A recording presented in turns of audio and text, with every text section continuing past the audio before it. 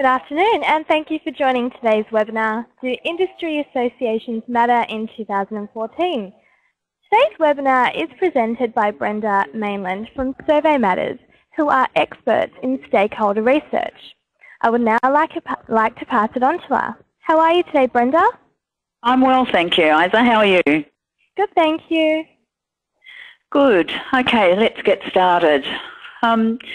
Firstly, thank you to everybody who registered and who are attending this webinar today.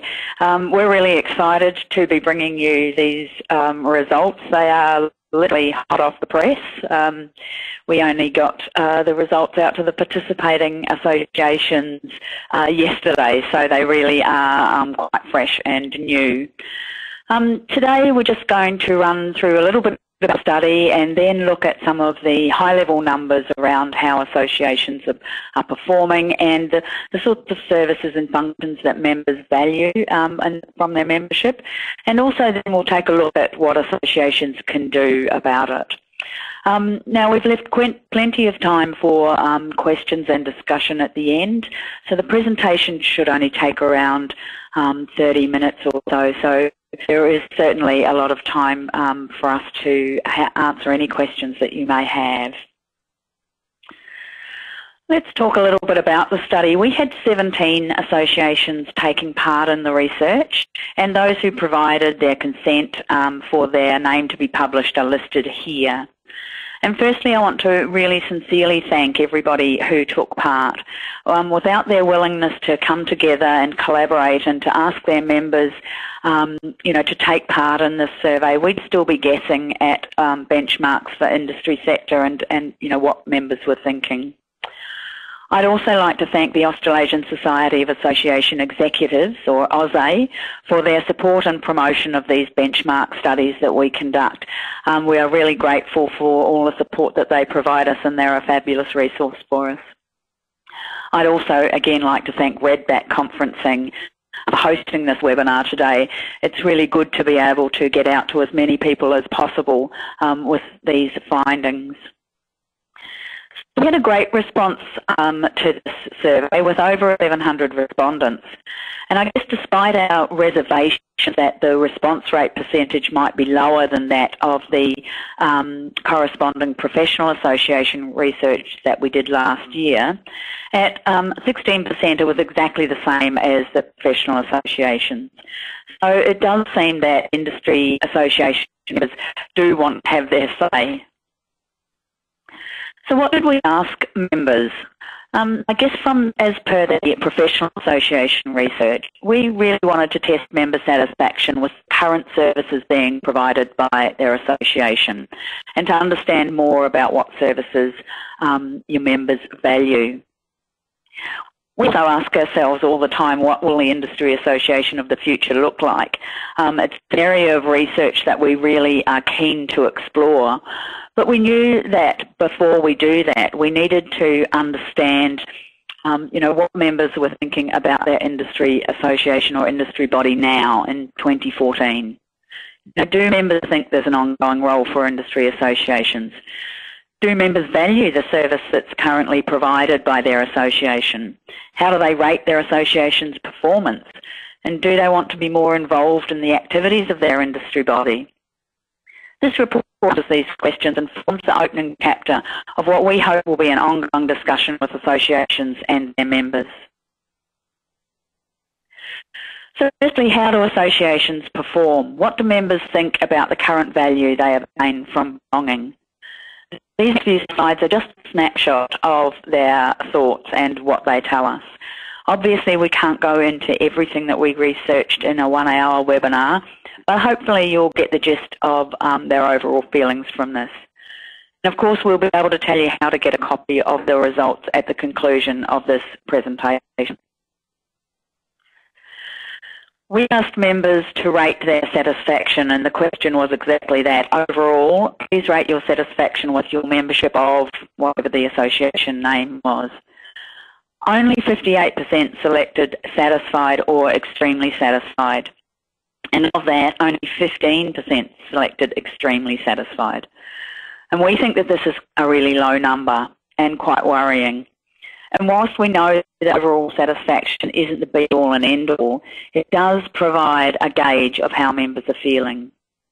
And to give you some comparison, in the Professional Association research last year, the response to the same question was 73%. It doesn't compare well, really, and it seems there might be some work to do. And if we look into the components of the services that associations provide, it doesn't actually get much better. Perception of the quality of member services, so, you know, that's the general information, customer service and support that it provides. Only 61% of members thought that they were good or excellent. And even with 53% thought that the events professional development resources were good or excellent, and 58% that overall communications were good or excellent. So they're not fantastic numbers by any stretch of the imagination. And unfortunately, it actually gets worse. Participation is extremely low. So whilst 90% of your members read your newsletter, and you would hope that that would be the case because that is, after all, where most of the information that they're seeking, the information you want to provide them comes from, only 47% in conference and only 25% have taken part in professional development with their association. And the capital of promotion is very poor. A -7 Net Promoter Score means that more members are likely to speak negatively about their membership to others than those who would actively recommend. The Professional Association score for this same question was a +2. And again, that's not a great score, but obviously it is a little better than the industry bodies. Word of mouth is a very strong driver of growth, and so this figure is rather alarming. Ideally, you want your members speaking positively about the membership and their experiences, and also about the association. So the challenge is to get this number into the positive. And of course, and amongst all of this, there were associations with positive Net Promoter Scores, but correspondingly, there were those with worse scores. And so to an extent, I guess it's up to each individual association to understand and identify their score. So we've looked at the high-level numbers of how members think their associations perform. Let's turn our attention to what members want. What's important to them and what do they value?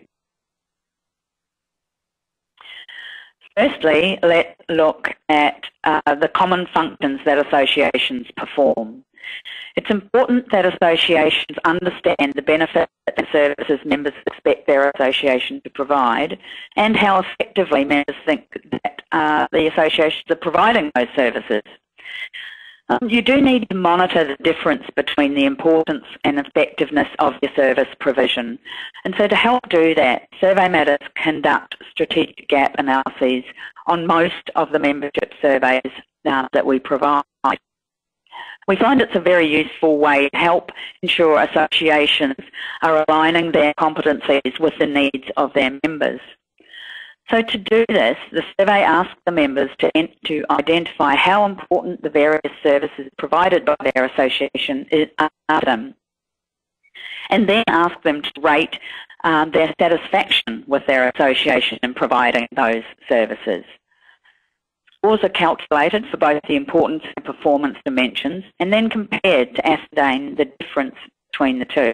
And we refer to this as the performance gap.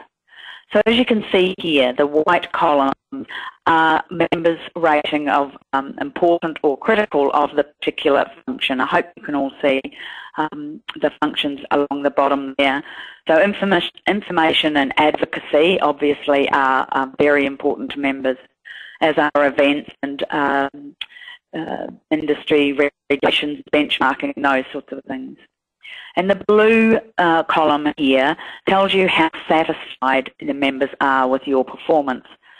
And as you can see here, again, information rates rather well, advocacy perhaps not so much.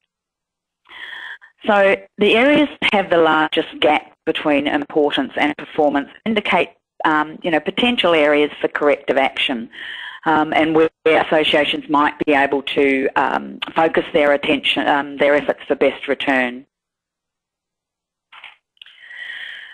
So as you saw from the graph, there are a lot of areas to address, and we're not going to be able to go into all of these today, but we'll concentrate on the two functions that members think are most important, and those activities were information provision and advocacy. As well as the high importance ratings for those two activities, they also came across very strongly in the free text comments that members provided to us. So there are definitely two areas that matter the most to members. So firstly, with the importance of information rating at 98%, it was very pleasing to see that 80% of members think that their association keeps them up to date with industry issues. And most members think that information is provided in a suitable format, that it's relevant, and that it is current and provided in a timely manner. And we know that members consume information. We saw earlier that 90% read the newsletters, 92% say that regular newsletters and communications are valuable to them, and 87% report value from industry data, statistics and benchmarks. So those are good numbers, and they actually do go to show that members both value and need those services. However, as we saw earlier, with overall quality of communications at only 58%, it's clear there's some serious disconnect somewhere. Only 58% rated the association's communications as good or excellent, and further 61% rated the information services as good or excellent. So why is the discrepancy between the figures that we've just seen and these ones? These days, members are sophisticated consumers of news and information, and there's so many competing sources of news and information out there.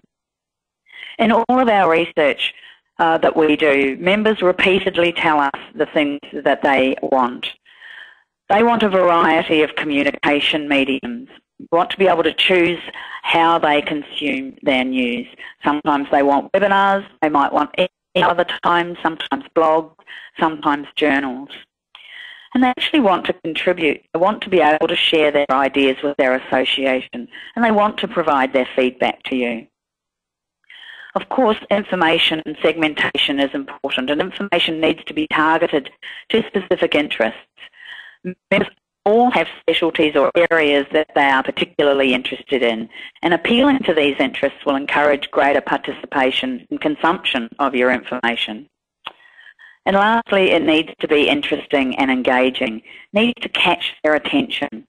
If you can create that interesting and engaging content, people talk about it and they show it to their colleagues. So it builds your reputation, it builds your brand, really. It's all part of the, that word of mouth, positive recommendations that we talked about earlier.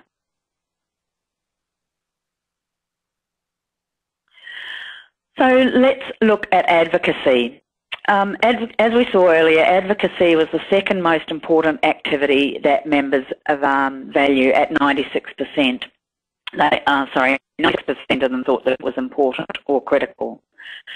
And 65% of members are satisfied with their association's advocacy efforts, which is not a great score, but we need to temper that in all of the research that we conduct, advocacy scores are always lower, regardless of the association type. It doesn't matter whether they're a professional association or an industry body. Advocacy is an intangible thing, and it's almost an invisible service. There's always so much more to be done and trade-offs to be made. It's very rare to have all of your recommendations, points or efforts on a particular topic or subject accepted 100% by the authority that you are lobbying. But in the main, associations are lobby groups. They represent their industry or profession to government and regulatory bodies. And lobbying and advocacy are what associations traditionally have been all about. Which is why it's quite alarming to see that only 45% of members think that their association has strong government contacts that benefit the industry. Now, regardless of whether the association or you think that you actually do have those good government contacts, your members' perceptions are that you don't. So again, this is an area for examination for industry associations. Okay, so we've looked at some of the important functions and how members rate performance now in 2014. So what can you do about it? Where should you be focusing? And what other insights do we know that may be able to help you? It's been really interesting this year to conduct this research because it corresponds to a lot of research coming out of the United States at the moment. The difference is that ours is from members' perspectives, so we're surveying members, and in the USA they are researching association executives, so they're looking at it from the association's perspective. And so putting them together produces some really interesting insights. In the USA, the research has found that associations who understand their members and who understand their members' up-at-night issues have better performance than associations that don't. The associations whose management and boards are strategically focused, who have a high level of understanding of members' needs, and who regularly seek feedback from their members have better retention, increasing revenues, higher attendance at conference, and more timely membership renewals over a 3-year period. Now, before we go on, I'd just like to launch a quick poll here. So, Isa, if you could just pop that up, and I'm just asking people to answer these questions as best they can, or this quick question. Started now.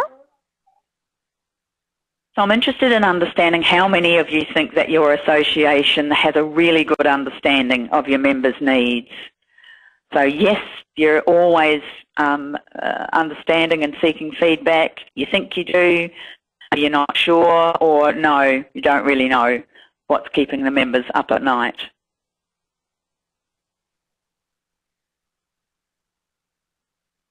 So, okay, so we're still going there, but the majority of you, and certainly the vast majority, 88% think that you have a pretty good handle on your members' issues and challenges, or you definitely have a really good handle on your issues and challenges.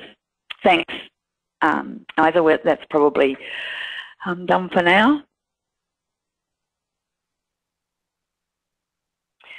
Just to carry on with that, we decided to test the premise with members in the Associations Matter research. So there was a question in the survey that said, thinking about the association name, how much do you agree that management of the association understands the needs of members? 65% of members agreed or strongly agreed with that statement. And of those 65%, a staggering 95% were satisfied or extremely satisfied with their membership. So if members perceive that their association understands them, understands their needs and understands their up-at-night issues, they are far more likely to report satisfaction and engagement. And remember, this compares to only 58% of members across the overall study reporting satisfaction.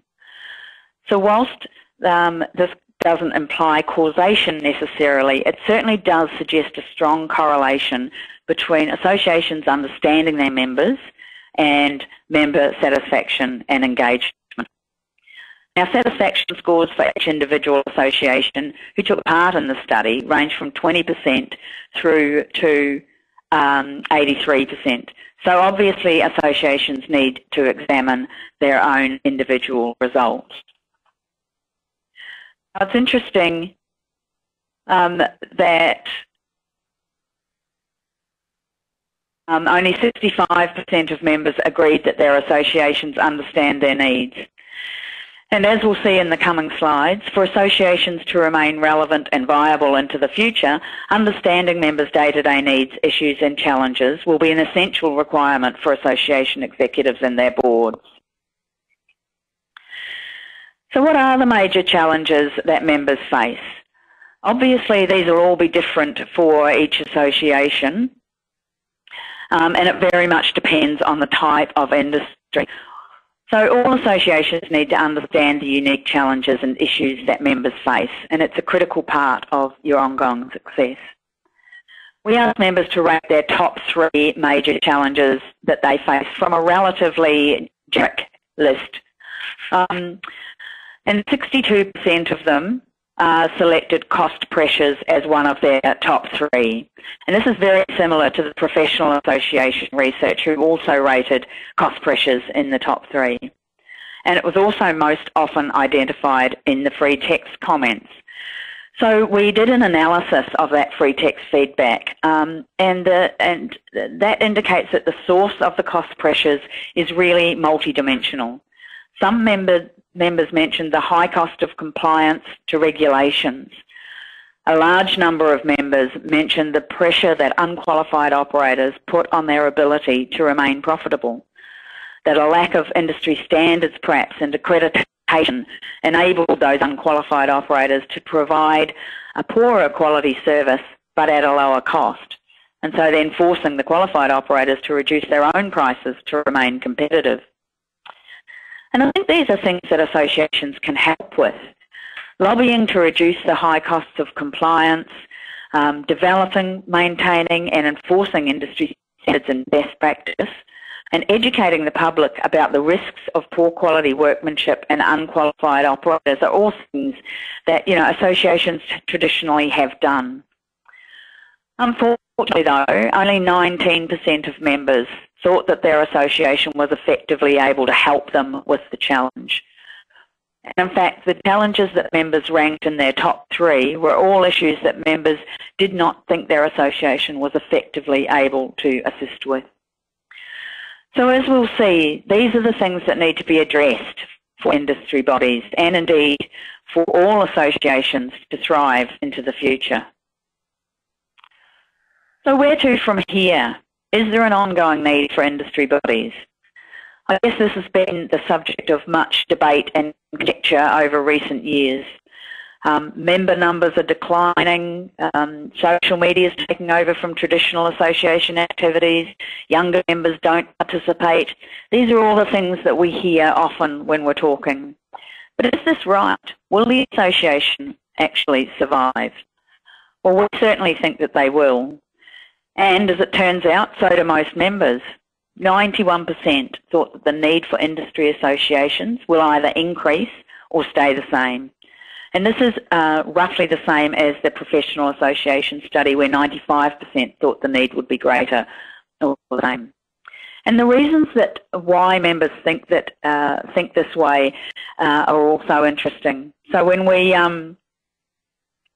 have a look at the analysis of the free text comments, these mostly point to members' concerns about regulation, increased competition, unqualified operators, and maintaining that voice for their industry, that the voice that the association gives them, both to government and advocacy and to the general public.